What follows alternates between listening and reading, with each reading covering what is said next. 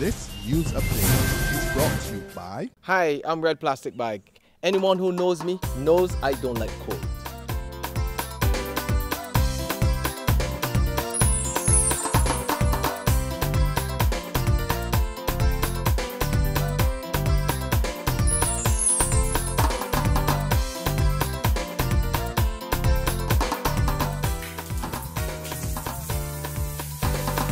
Sunshine reigns in my country. I love it.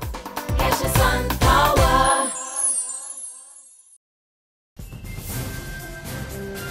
This is the 7 a.m. Barbados Today update for Friday, May the 30th, 2014. I'm Emmanuel Joseph. Good morning. A prominent financial analyst is accusing the local trade union movement of contributing significantly to low productivity in Barbados.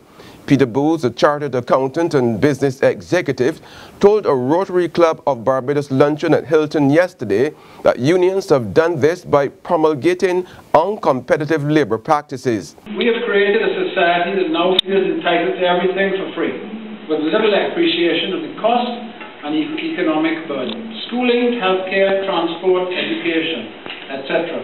Whilst at the same time we are engendering a laissez-faire culture where low productivity is the result.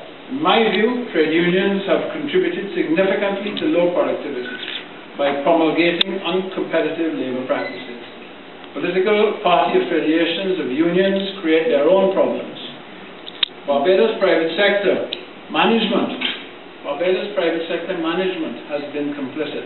Booth also suggested the establishment of a national alliance of stakeholders that could find solutions to this country's economic decline. I am certain that our current challenges cannot be satisfactorily solved via a party political approach. I am also certain that national governance reform will only occur if all of us in civil society are willing to get engaged in making change happen and agree to share the burden of adjustment. We have weak and failing national institutions that are critical for the Westminster model to have a chance of even working. Our media, the legal justice system, the church, the private sector, the unions appear to lack resources or willingness to provide leadership. Police were last night continuing to hunt for the killer or killers of former Pike Corner St. Lucie resident Aaron Boyce, who was murdered while parked out with his female companion in an area near the Pleasant Hall Cemetery in St. Lucie. Boyce's partner escaped and police say she is now safe. The car driven by the female companion was later found on fire at Turner's Hall in St. Thomas. There's regional and international news after this short break. Hi, I'm Red Plastic Bag. Anyone who knows me knows I don't like cold.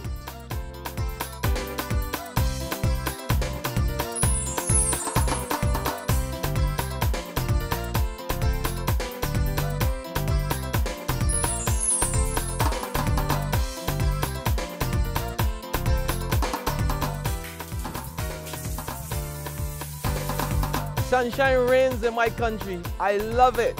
Get your sun power.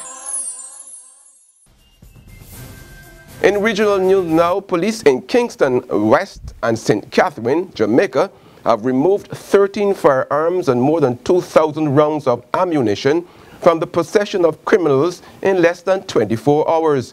The lawmen also arrested a man they believe is the leader of Kingston's notorious Scare Them Crew gang. The police say they were able to accomplish this in separate incidents between Wednesday and yesterday. And finally, on the international scene, at least 3 men, including 1 police officer, have been arrested after 2 teenage girls were gang raped and hanged from a tree in India. Authorities in the northern state of Uttar Pradesh said they were looking for 1 more suspect and 1 constable. Wednesday morning brought a gruesome discovery to the village of Katra in northern India. The bodies of 2 teenage cousins, one aged 14, the other 15, were found hanging from a mango tree. A post-mortem later confirmed the girls had been gang raped and had died from hanging. The cousins, who were from a low caste, had left home to walk into the fields because they had no toilet. We were ready to go to the police station. Then a police officer came to me and said the girls are hanging from a tree. Villagers say at first the police refused to investigate. So they staged a protest under the tree and refused to cut the bodies down.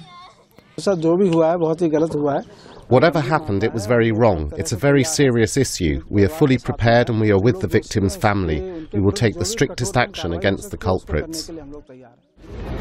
Despite new laws against sexual violence in India, rape remains a problem. The Indian media has likened these killings to the sort of violence that happened in medieval India, where low-caste women were seen as the property of higher-caste men who didn't have to account for their actions. That's been the 7 a.m. update. Join us again at noon, but until then, log on to www.barbadostoday.bb. Subscribe to our e-paper and like us on Facebook to get more news and sports. I'm Emmanuel Joseph. This news update is brought to you by... Hi, I'm Red Plastic Bag. Anyone who knows me knows I don't like cold.